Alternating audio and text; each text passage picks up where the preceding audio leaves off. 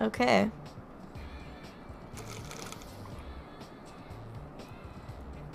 Monokuma was born in a remote village full of old people because the death rates outpaced the birth rates.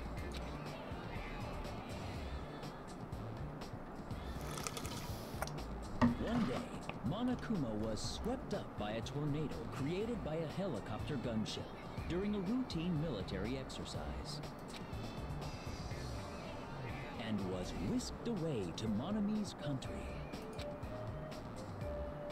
Monokuma wanted to return to his homeland so he could go back to pestering the old people for change. So he began his journey to see the wizard Monomi, who was rumored to grant any wish one desires. Along the way, he met a very loyal group of friends. Monokuma met a Monomi scarecrow who was missing a brain. Okay. She commits suicide. What? The Monomi scarecrow hanged herself and died. He also met a Monomi lion who was missing her courage, so he pumped her full of arrows. He also met a Monomi tin man who was missing a heart, so Monokuma sliced her into lumps of iron.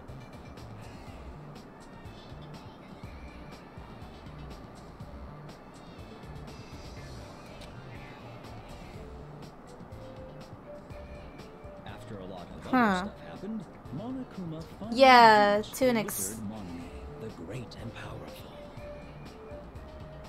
Huh. 'Cause, like, the arrows thing, there's a case in, I think it was Danganronpa 1, where they were used. And the hanging thing seems to reference this one with Ibuki. And then this one, I don't know.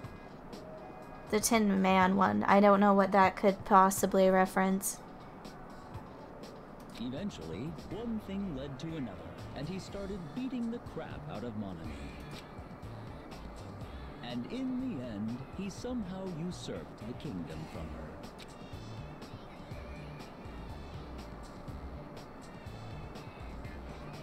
With this, Monokuma enslaved the old people, took their pensions, and lived the rest of his days in luxury.